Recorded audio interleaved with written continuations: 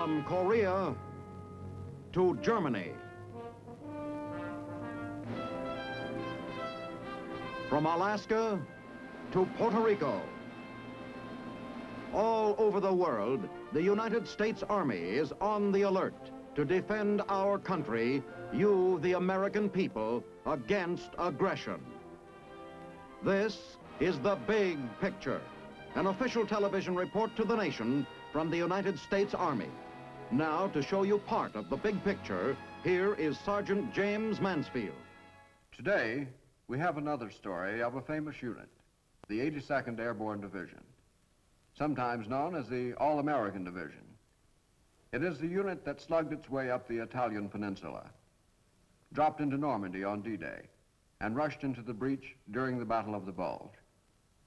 It is a unit famous for its tough fighting men, and it is appropriate that we should honor it on this program of The Big Picture, dedicated to those who wear the blue badge, the combat infantrymen. Later in the program, Colonel Quinn will interview a regimental commander of the 82nd Airborne Division. We take you now to the office of Colonel William W. Quinn. How do you do, ladies and gentlemen? If you recall, last week we discussed with you the family of medals for heroism. We particularly stressed the Congressional Medal of Honor. We told you that statistic-wise, up till June in Korea, out of 71 medals of honor given, the man with the rifle earned 62. Well, this week, for a change of pace, we're going to talk about another type of infantryman, the paratrooper. We'll have an interview later on with a man who was a paratrooper. And so at this time, the blue badge proudly presents the 82nd Airborne Division.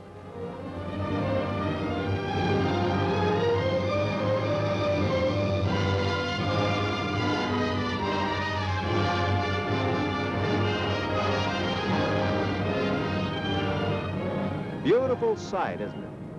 You've got to look to the skies to see something pretty in war. Isn't much of it in ground fighting. Of course, this scene wouldn't be so pretty with flak in the skies tearing up planes, chewing up parachutes and troopers. Only this is a practice jump. New kids in the post-war 82nd Airborne. Fancy new planes and equipment. Those have changed. For the better, I guess. But one thing hasn't. One thing they can't improve. That's a fighting heart. The will to win. These kids have to have it. So did we when we joined the outfit in 1942. They called it the All-American Division because it came from all the states and made troopers of all kinds of guys. Or maybe it was All-American because we were winners all the time. It was a champion outfit, all right. Back in World War I, the 82nd Infantry Division had shown its stuff when it launched an attack to relieve the famous Lost Battalion and produced the greatest hero of that war, Sergeant Alvin York. And a great hero of World War II, General Jonathan Wainwright, who was a major then. So these rookies have a fighting tradition to follow. Next, you give them top flight generals. Omar Bradley, who took over in March 1942 and taught us how to fight on the ground. Matt Ridgway, who came after him in June and showed us how to fight from the air. Yeah, they gave us the best in leaders. And we had a rough time keeping up with them. They trained us. Brother, how they trained us was run and jump and climb and crawl, calisthenics, rifle range, shoot school, glider loading, practice jumps, crash landing. We took it for weeks and months. Training is continuous, the brass said. Continuous. It lasted from Fort Benning to North Africa, from Louisiana to the Sahara.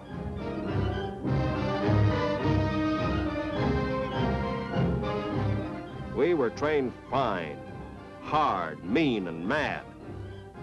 When they told us we were the best fighting outfit in the world, we believed it. All we had to do was to prove it. Well, we did, at Sicily, in July 1943. The boys who keep the records will tell you now that the Sicily jump was a warm-up. It wasn't like the big ones that came later. In a way, that's true. But don't tell it to the guys in the chute. To them, the Gila jump was a cockeyed roughhouse. As soon as you get out of that pretty silk parachute, you fight like the doughfoot you are. You slug it out with your gun and your feet. You find it still a walking war, especially when you do 150 miles in 6 days. Not strolling down a country lane either, but pushing back an enemy who was awfully unhappy about giving up even a foot of ground. One lousy little foot.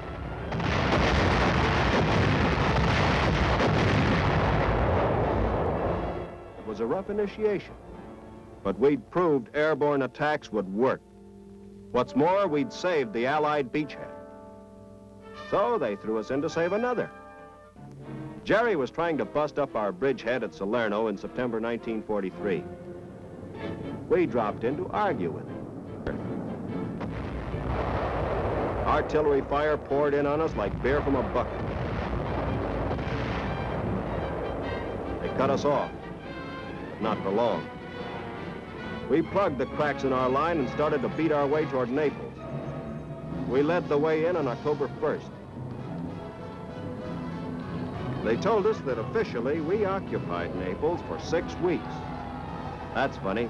Somehow during those 6 weeks of occupation, we sure did a lot of fighting.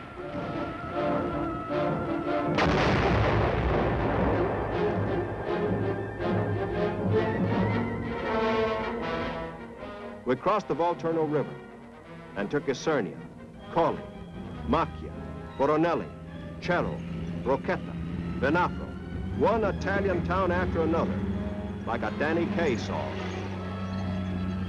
There were mountains, and there was mud, usually both. Of all the propaganda I ever heard, the line that got me sore was the one about Bella Italia, beautiful Italy. Instead of planes, we had mules, and glad to have them, too. The hills made moving supplies tough, and moving the wounded downright murderous. No one had it any tougher than the medics.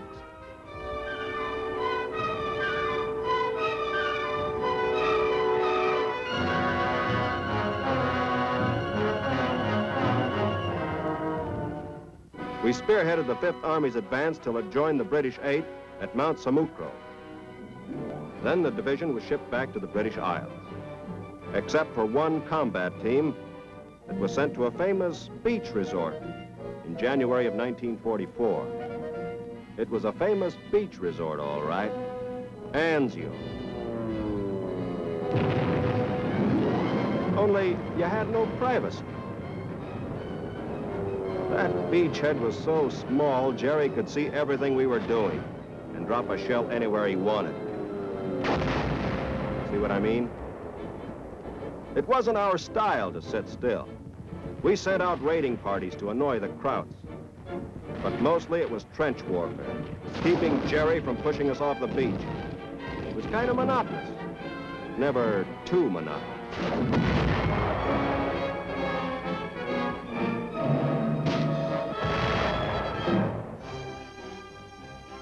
The guys from Anzio caught up with the rest of the outfit at Leicester. Those were pleasant days, with a chance to relax a little, even though we were getting ready for a new mission. Lots of replacements came in. We gave them so much jump training, they yelled Geronimo when they stepped off the sidewalk. The glider boys kept hustling in and out of their big box carts like well-trained Subway sardines.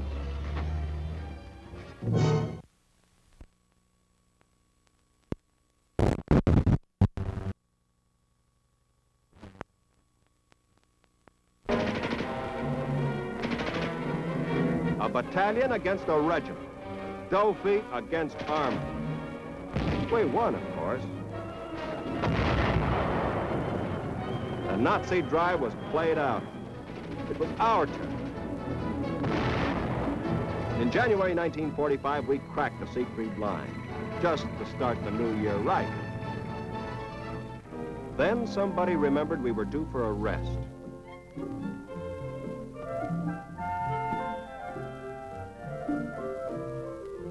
In April, we came back to the Cologne area and smashed across the Rhine at Hippdorf in a raid that won a presidential citation.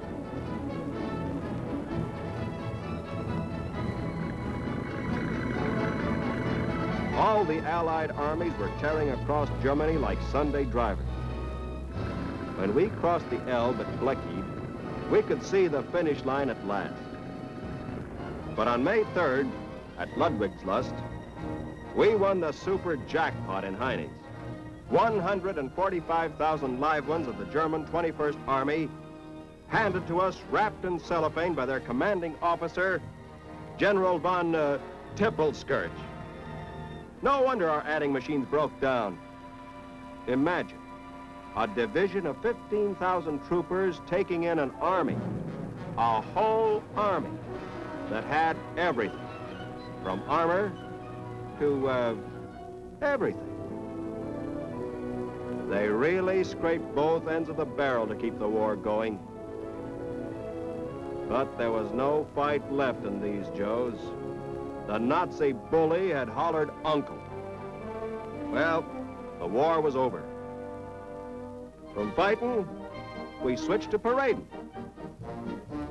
General Eisenhower chose us as the American Honor Guard for Berlin. Yeah, we were a snappy-looking bunch, but we never marched better than we did that day in January 1946 in New York City, when General Jim gave us...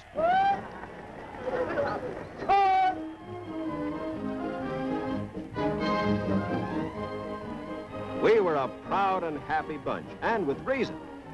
7 campaigns, 7 river crossings, 4 combat jumps, and 2 glider landings. The folks were proud of us for all that, and proud of us for a bigger reason.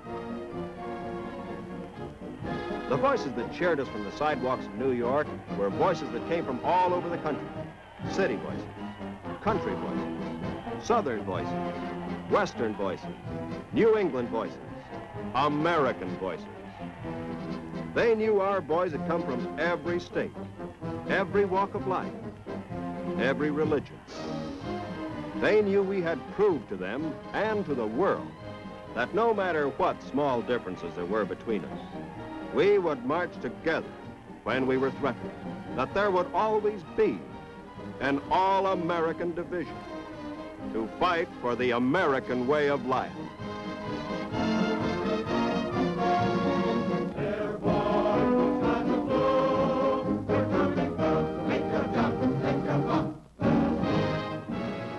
We have with us today Colonel Robert Weinecke of the 82nd Airborne Division. In all probability, you saw him in some of the scenes you just witnessed. Bob was mighty glad that you could come with us today, and incidentally, where's your hometown? Oh, I come from Glencoe, Illinois. That's just outside of Chicago. Well, was I correct in my statement that you were with the 82nd Airborne? I sure was. I was with them from the first time they were organized until they paraded up the 5th Avenue in New York in 1946. Well, what jobs did you have during all that time? Well, I was the division supply officer, I was the division operations officer, and later the chief of staff, and also I've been one of the battalion and regimental commanders. Well, you covered the waterfront with the 82nd, didn't you? I sure enjoyed it. Bob, I'm sure you understand the purpose of our program. We're attempting to gain recognition for that man with the rifle.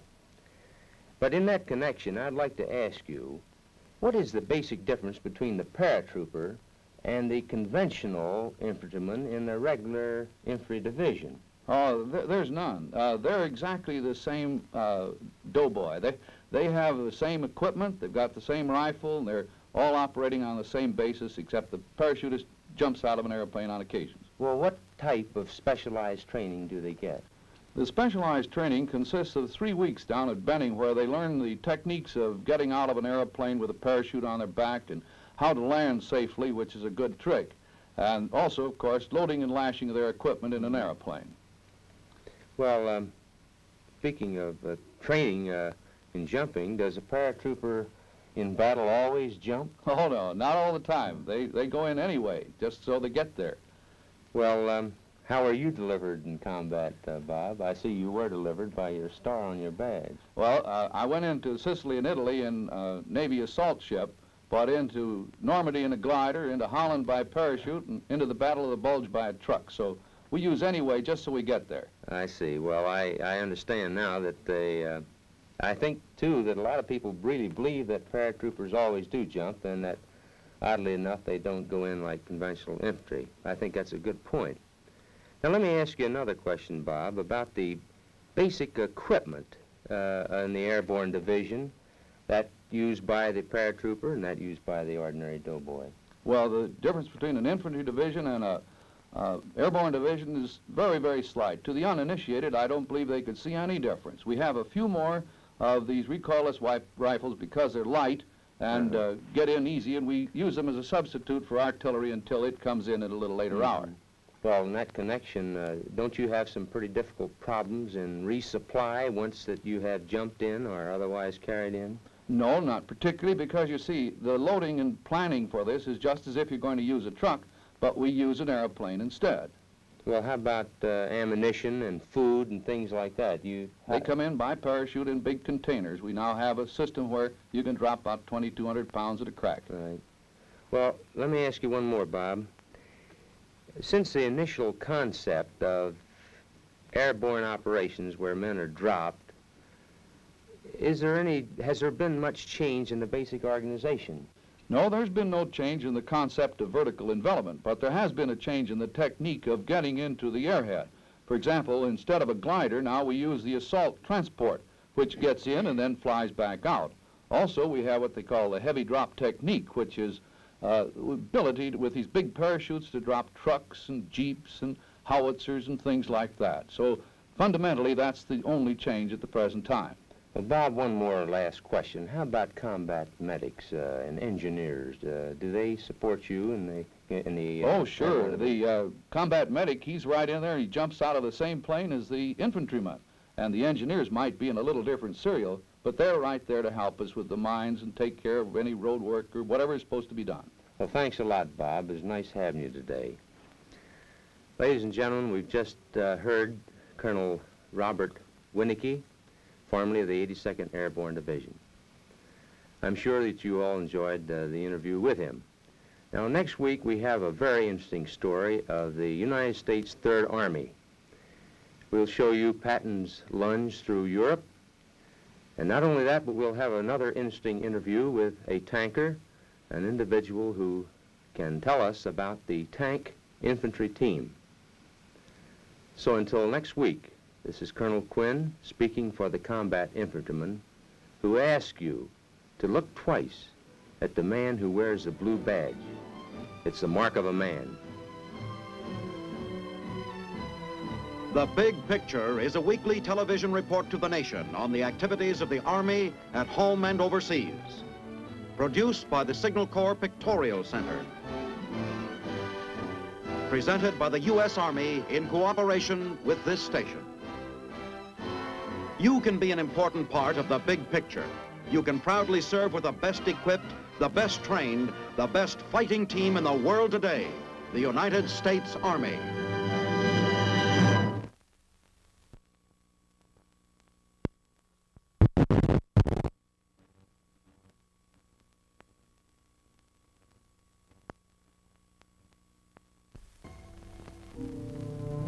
We had a feeling about our next operation. It had the word B-I-G, big, plastered all over it. Sicily and Salerno had been man-sized fights, all right, but they'd been just preliminary bouts. This one coming up was the main event. When we heard the field orders, we knew we'd guessed right.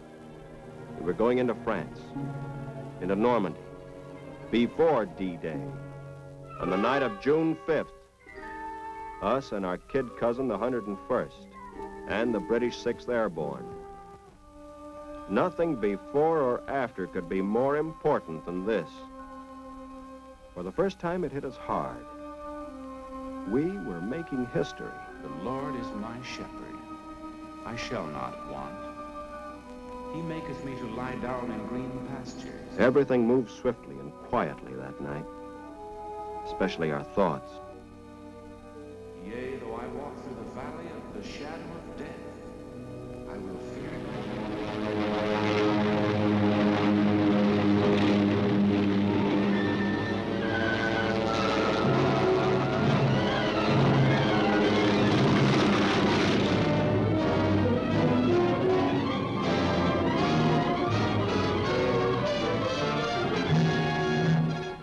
We were dropping into the backyard of Hitler's West Wall.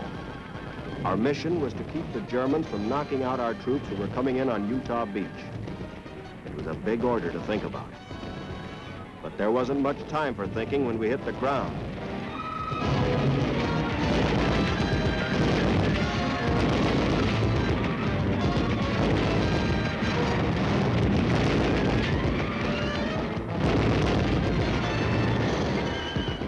The jump had scattered our men, and we're outnumbered 4-1, even after our glidermen joined us. It was a tight spot, but we'd asked for it. That's why we were troopers. We started off by grabbing Saint-Mère-Église, key point in the German defenses, and the first town in France to be liberated. It was apple blossom time in Normandy, but the only posies Jerry was throwing was mortar and machine gun fire. We had to bleed for every orchard, every field, every hedgerow. For 33 days, we fought without relief and without reinforcements.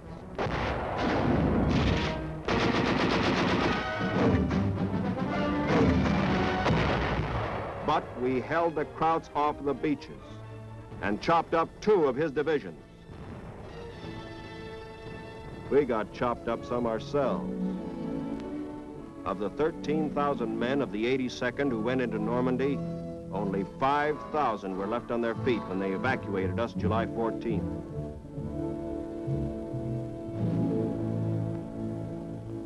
But the beachhead was secure. 4 divisions were ashore and more were coming. Many more. We had done our job. How well we had done it was told by the top man himself. It is to the airborne forces that immeasurable credit for the subsequent success of the Western operation belongs. Back in England, we went into the reserve and relaxed. If you call parading relaxing.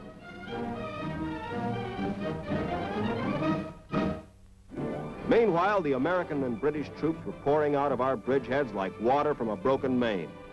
By the second week of September, they had flooded across all of France, Belgium, and Luxembourg, and were seeping under Germany's front door on the Siegfried Line, washing up Jerry by the hundreds of thousands. We were beginning to wonder whether those groundhogs were going to roll right over Berlin before we had a chance to jump in.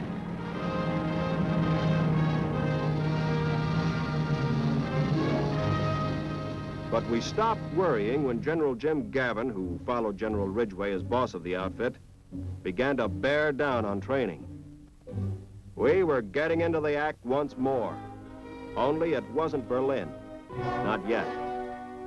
The 82nd, the 101st, and the British 1st Airborne were going to drop into Holland. The idea was to use it as a jump-off position for a quick drive to Berlin. We knew how important it was from the way they fixed us up with plenty of everything.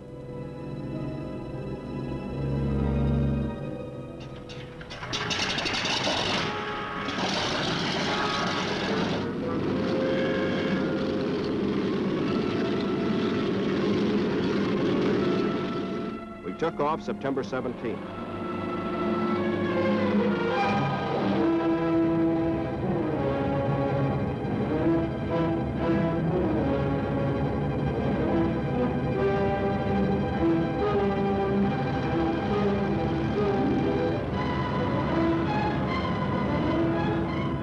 Big show, all right. I guess colossal would really be the word for it. The Air Force had blasted Jerry Ack positions for weeks. The weather was with us. Our pilots were right on course. The drops went fine.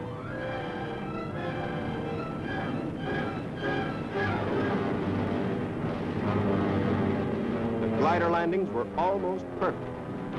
Almost. The Dutch pitched in and helped where they could, even though they suffered too. There was no mistaking that they were glad to see us. The first few days were easy, easier than anything we had tried. Groesbeck, Grave, Moke were ours for the taking. The Air Corps boys kept us fixed up on supply pretty well. And the British Guards Armored Division came rolling along to back us up with the heavy stuff. We were getting along fine till we reached Nijmegen and the big bridge across the lower Rhine. Jerry figured that bridge was pretty important. So he dug in and fought the way Jerry can when he gets his back up.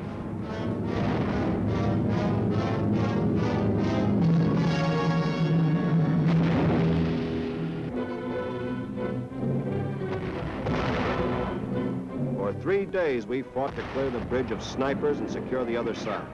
It was a dog-eat-dog fight that took the best we had in blood and guts. But on the 4th day, British armor rolled across the bridge. The Krauts tried hard to get it back. They must have been nuts. No one was taking that bridge away from us. In December, they sent those of us who were left back to France for a rest and train the rookies.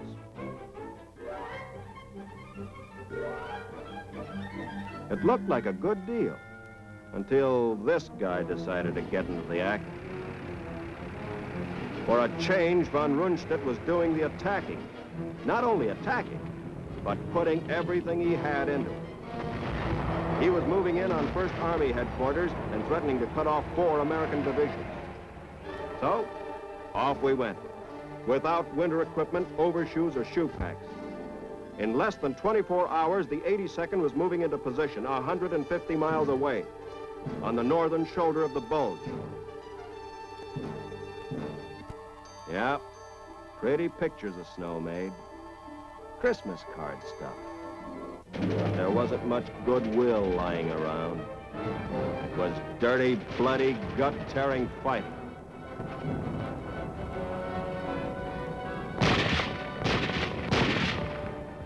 And the cold was worse than the bullets.